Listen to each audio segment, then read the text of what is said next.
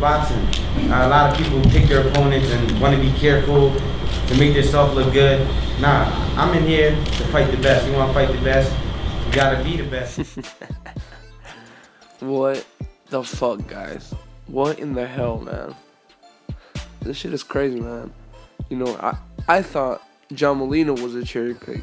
Well, goddamn, Danny Garcia. Goddamn. You surprised the hell out of me, boy.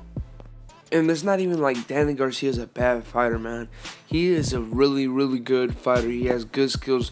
This is why people are mad that he's choosing to fight these type of quality opponents. Like Samuel Vargas, man. Who is this guy? Like, nobody knows this guy. He's just an opponent. Like, literally, he's an opponent. Like, you look at Canelo when he fought Liam Smith. Yeah, Canelo took some backlash, but it wasn't like this, you know.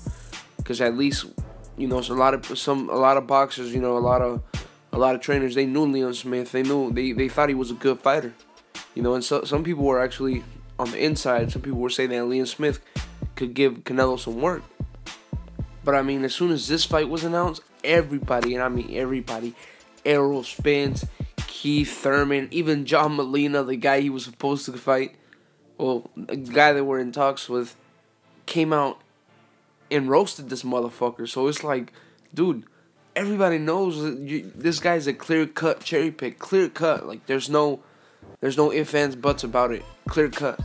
And it's not even like you're protecting yourself. You're not really protecting yourself. And if anything, you're doing harm to yourself. Think about it like this: you're in a division where it's stacked. The welterweight division is stacked. You got heavy competition, so you need to be in there with some good quality opponents to get ready for that good competition. You know, think of it like, you know, like a test. Like, you know, you got a math test coming up. If you ain't doing the homework and if you ain't doing studying, you're gonna flunk that test. The same thing we're here. You know, eventually you're gonna have to fight Keith Thurmans. You're gonna have to fight the Errol Spences. So if you're fighting some bum ass boys, what do you expect you're gonna do when you fight a good quality or amazing competition that's gonna, you know, pose a threat to you? What's gonna happen to Danny Garcia when he fights a Keith Thurman, a Sean Porter?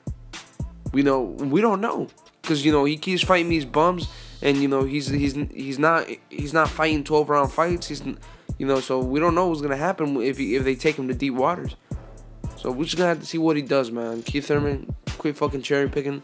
Don't duck me, son. Don't duck me, son. But I mean, it's whatever. So you guys just take time to subscribe. This is Boxing Guru, and I'm going to fucking sleep. Good night.